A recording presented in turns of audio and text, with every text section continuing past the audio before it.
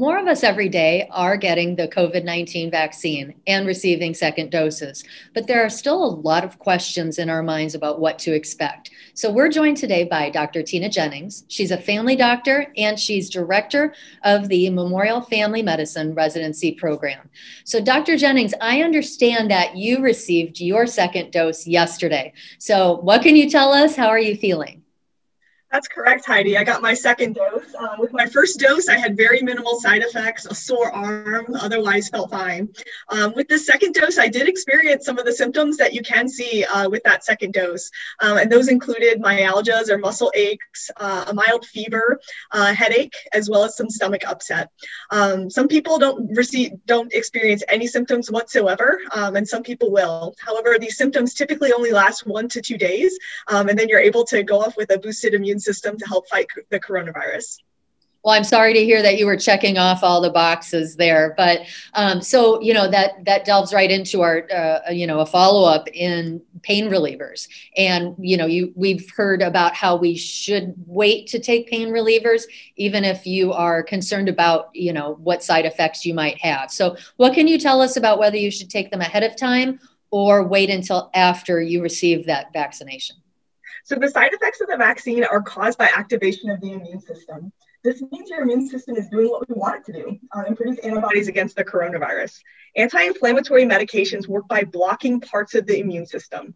So taking these medications may blunt or decrease the immune response that we desire to help you to make antibodies against the coronavirus. For this reason, it's recommended that you not take anti-inflammatory medications prior to receiving your coronavirus shot. If needed afterwards, ibuprofen or Tylenol are medications that are perfectly okay to take for symptomatic relief if needed. Okay.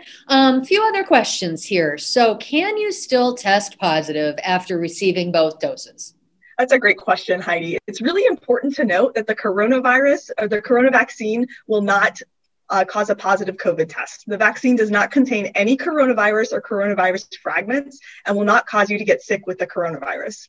The COVID test is looking for the virus or fragments of the virus, which you could have even without being sick with the virus. The vaccine works by helping to prime your immune system to recognize and thus neutralize a coronavirus infection if you are exposed.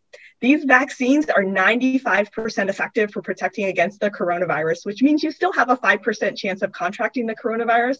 Nothing's perfect, but even if someone does catch the virus after being vaccinated, the chances of becoming seriously ill or requiring hospitalization are greatly reduced. And that's the reason we should be getting it. So can you still carry the virus and spread it to others if you receive that second dose?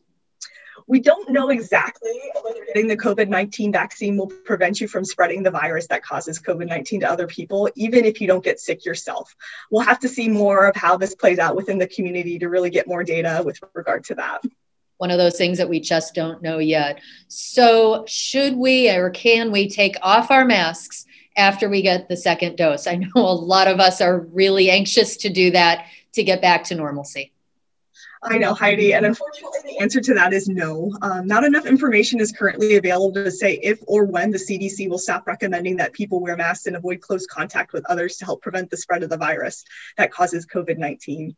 Immunization against coronavirus is one very effective tool to fight this pandemic. However, we need to utilize all of our tools to continue to fight. This includes wearing masks, physically distancing, avoiding large crowds, and continuing to practice really great hand hygiene. As we learn more with vaccination and assess local, state, and national trends, recommendations may change, but for now, we need to continue to use all the tools that we have in our arsenal.